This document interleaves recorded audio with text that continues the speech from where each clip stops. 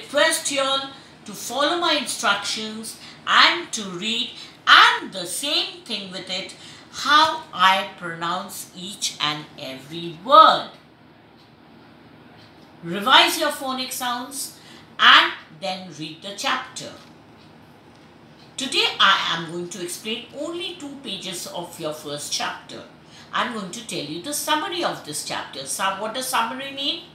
Summary means the gist of the story. What is the story about? The story is the class play. What does play mean? Play doesn't mean that you're swinging or you on the slide. No. This play means how to act. The teacher said that when she came into the class, she said, today we are going to discuss about the class play. The students were very excited. What is the class play about? We don't know about the class play. We have never performed it before. This was the class play.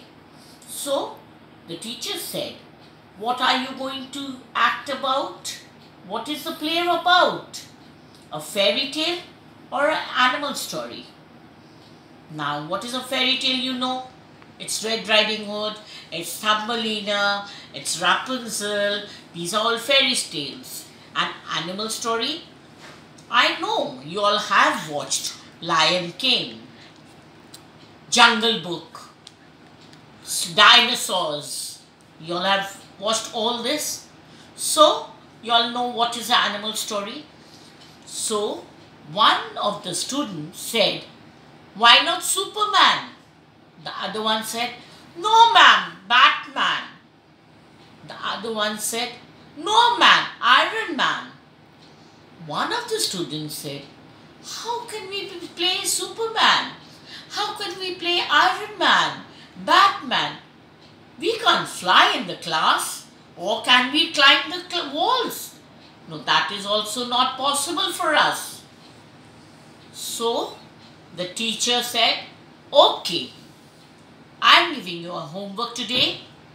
Prepare yourself with some good ideas tomorrow and come with any story, each of you all. So, Renu was a student of this class. She said, okay, this is a very good idea. She went to the library. She borrowed some books. That was Aladdin and Superman.